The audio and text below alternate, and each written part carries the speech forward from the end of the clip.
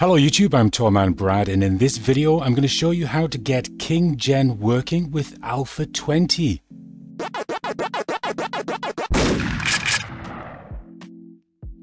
Okay, we'll open up KinGen. This is version 13.1, that was the last available release. And the first thing I'm going to do is go into the advanced settings and set everything to default, so there are no custom settings whatsoever for the sake of demonstrating this.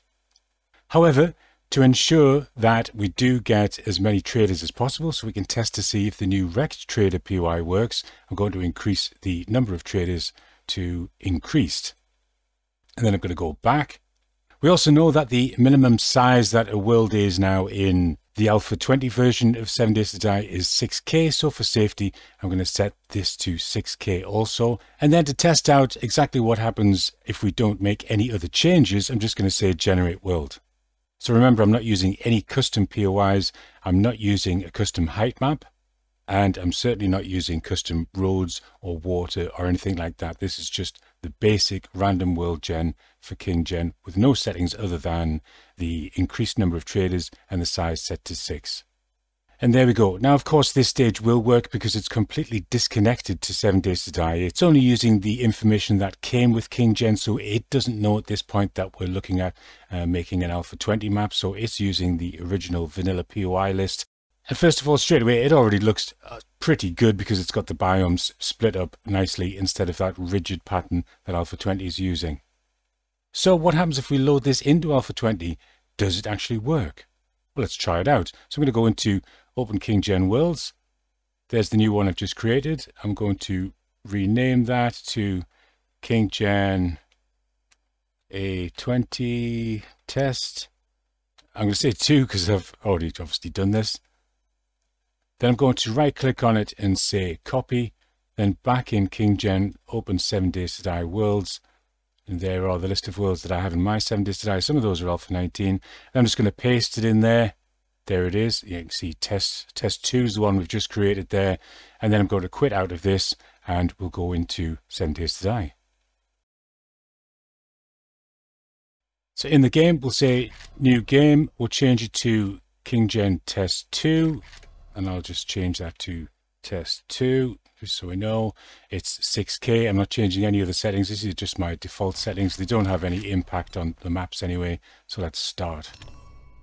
And also, while this is loading, I'm going to hit F1 and you should see it pop up. It's going to be a little bit hard for you to read. Then we're just looking for any red error messages that come up, and you'll see a few. There we go. Prefabs, garages, business, garage, bus, school does not exist.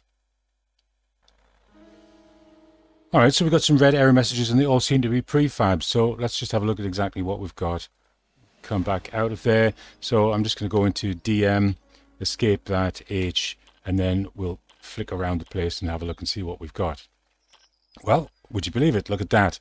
So we are in a KinGen map. However, it threw up a load of red error messages. And what were those messages? Well, they're basically the naming system has changed for some of the POIs. So KinGen's using its original POI vanilla list.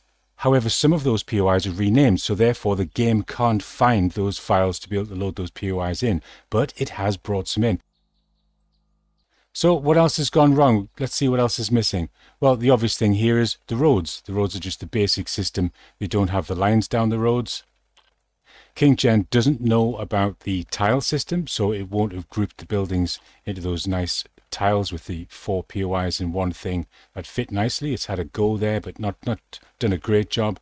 The junctions, we just have things like the basic signs because KinGen hasn't referenced this new file system that's used for the roads, or the colour system perhaps.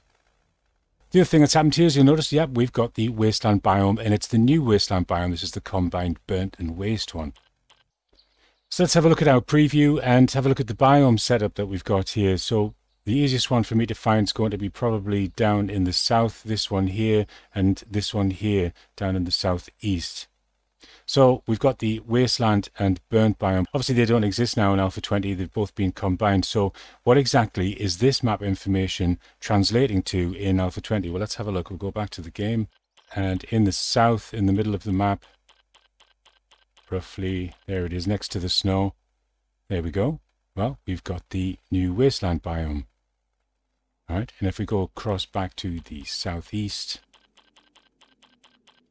and go up from that, there's the other one.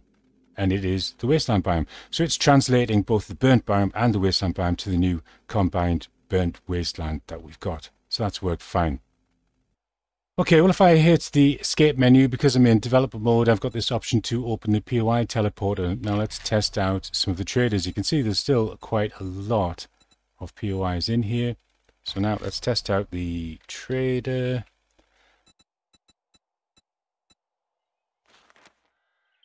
There it is. That's the new trader wrecked POI, so that has spawned in the world. And let's go back in there again and just check. You can see there we've got, what have we got? 8. We've got 8 traders in our world, so and quite a variety. We've got Bob, Jen, Joel, Hugh, and Wrecked. So what's the problem? Well, the problem is that there's a lot of POIs missing. So let's see if we can fix that. The naming convention seems to be the issue for these POIs, so let's see if we can fix that by creating a custom POI list. So if I click on that button and we have a look for where our POIs are stored, mine are on my hard drive, program files 86, down to Steam, down to Steam apps, up to common, 7 Days to Die, data, then in prefabs we've got POIs. So if I select that as my source folder for the prefabs, now it's asking me where I want to save this new list.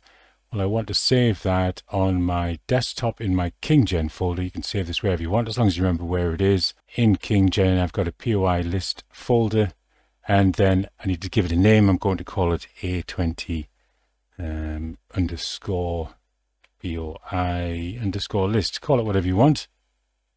We'll save that. And now I'm going to tell KingGen to use this new list. So in the POI list, instead of vanilla, let's go to custom list, go to our POI list folder, and there it is, A20 POI list. Open that, we'll go back and we'll say generate world.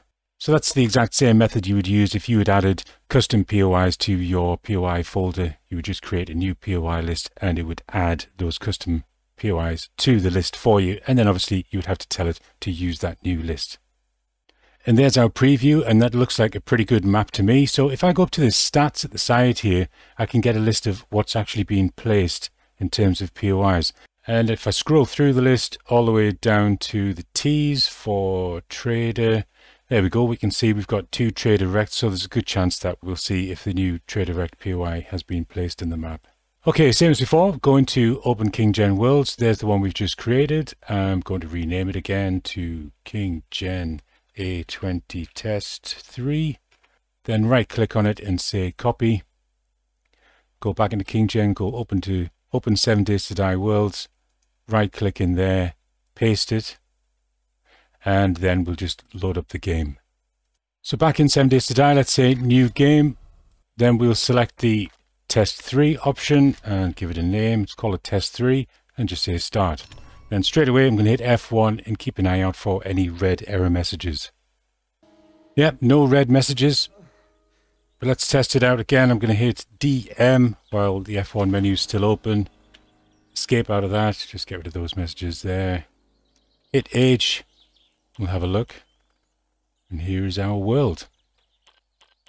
So again, the biome's still working. We've still got the new Wasteland combination biome. And we've got the snow in the right places. And they're all nice and dotted around, which KingGen, even in the random mode, does a great job of.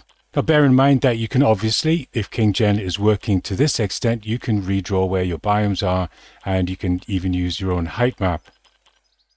But let's have a quick look in the teleporter for the traders, and we'll just check and see if Trader Wrecked is the new one. So there we go. I've just teleported to Trader Wrecked, and it is indeed the new Wrecked POI.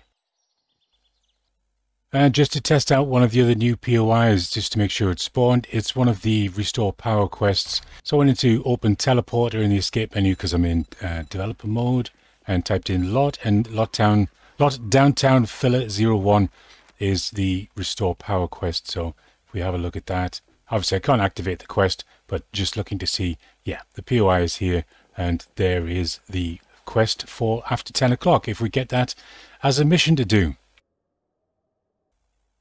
So now this means we can use our own custom height maps, we can draw our own biomes, we've got the new POIs, you could even add your own POIs as long as they conform to the new block system. And if you'd be interested in seeing a video on that, then let me know in the comments. What is missing though? Well, obviously it's the roads, and because the roads are missing, I suspect it also means things like the flyovers are missing, the culverts at the side of the road are missing, and possibly the sewer system will also be missing because that works in conjunction with the roads.